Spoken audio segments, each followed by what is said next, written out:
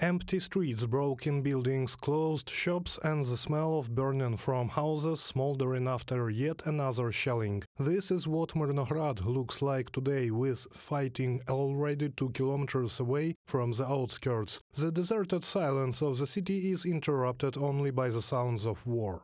Кассета. Cluster munition.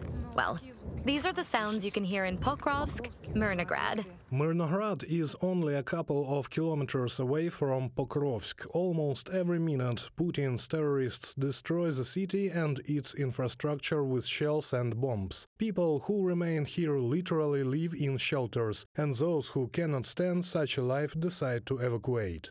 Нет ни воды, ни газа. No water, no gas, nothing? No electricity, no telephony. We've been without electricity for 3 weeks. What kept you here? Yeah? Right.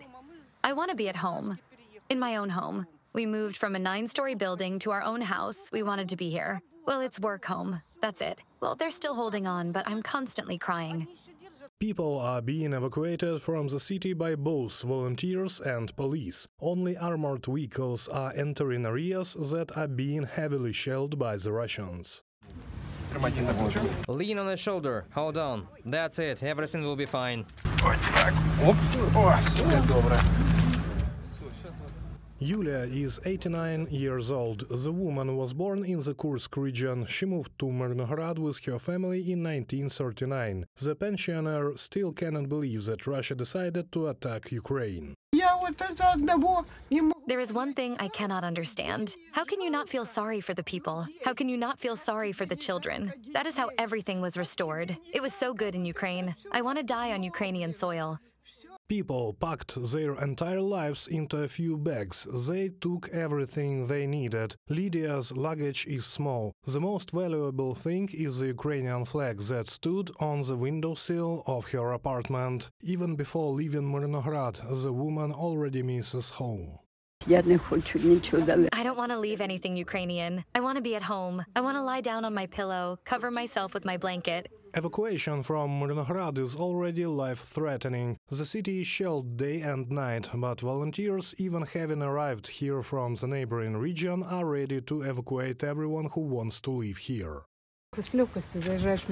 You easily enter Myrnograd, although you understand how this can be. When you think, you know it's a problem, and when you don't think it happens, it happens. Since the start of Russia's full-scale invasion of Ukraine, the volunteer has evacuated about 3,000 people. He takes people to his native Kryvyi Rih, where a shelter is waiting for them. Oleg remembers everyone and keeps in touch with many of them.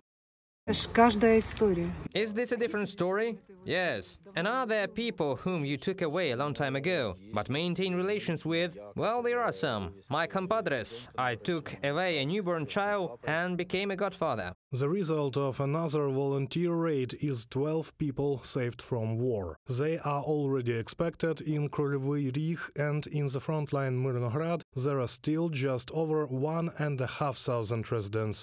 Reported by Serhiy Kulas, Alena Gramova, Yevgen Karmazin, UATV News.